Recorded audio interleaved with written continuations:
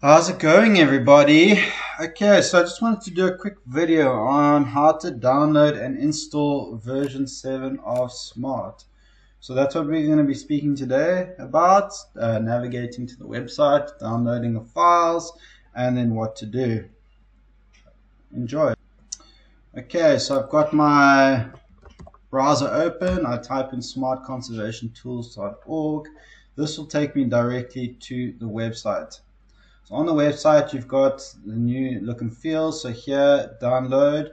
This will be download 7. So you left click on the download options and immediately it'll take you here. So this is obviously going to be the 7 release, but just to demonstrate it for this specific purpose. There's some instructions that you can do, but you can left click on the zip file. It will take you to a Google Drive and you just say download.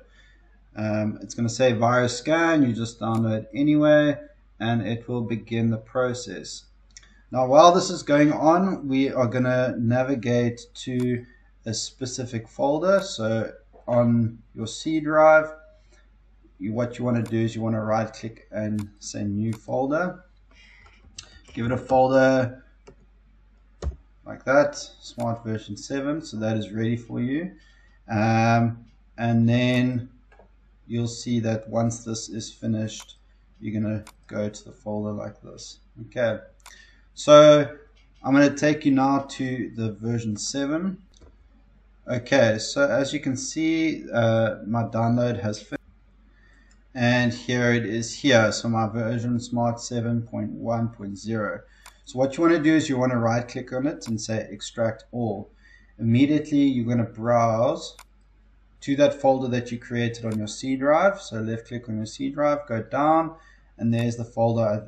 There it is there. So as soon as I click that, I say select folder.